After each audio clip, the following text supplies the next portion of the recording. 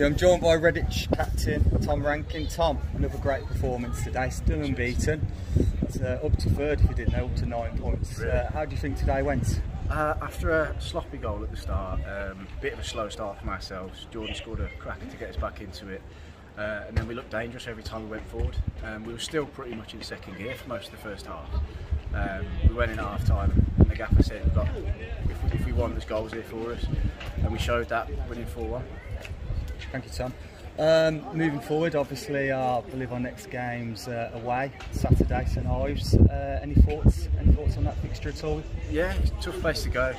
Always quite a hard team to play against. But I think the form we're showing, we can go there and get a result, definitely.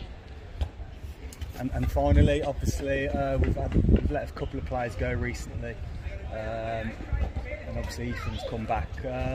How have you found, obviously, gelling with all the chopping and changing with the players? I think the gaffer's brought in the right personalities. Everyone's down to earth, and everyone gets along.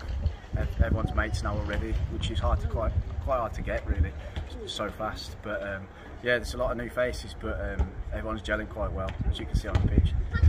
Thank you, Tom. Brilliant, mate. Cheers.